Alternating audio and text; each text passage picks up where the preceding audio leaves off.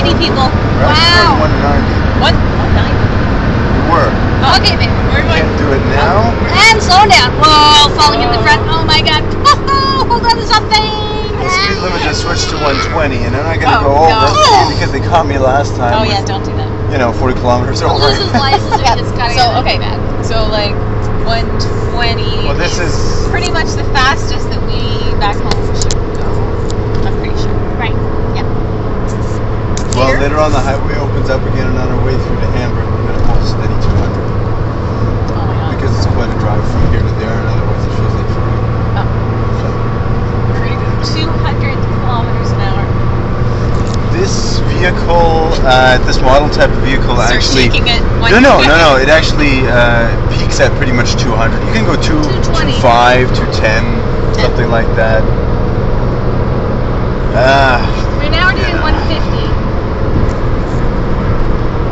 140, we're slowing down. So we're going to go from Lübeck to Hamburg in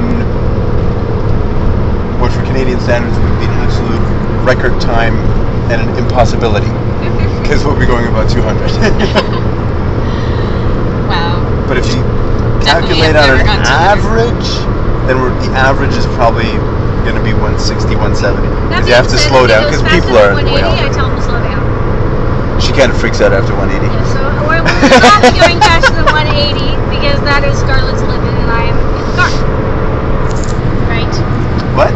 I said we will not be going faster than 180, except that you already did that, because I'm in the car and I will freak out. Yeah. Can't see your eyes, there you are. Sure. Yeah. No, absolutely. We're gonna go 200. We're gonna push this puppy till it blows. Okay, but only for like 2 minutes. 2 minutes? At the max. I thought she was about to say like. So you should calculate 20 seconds or something.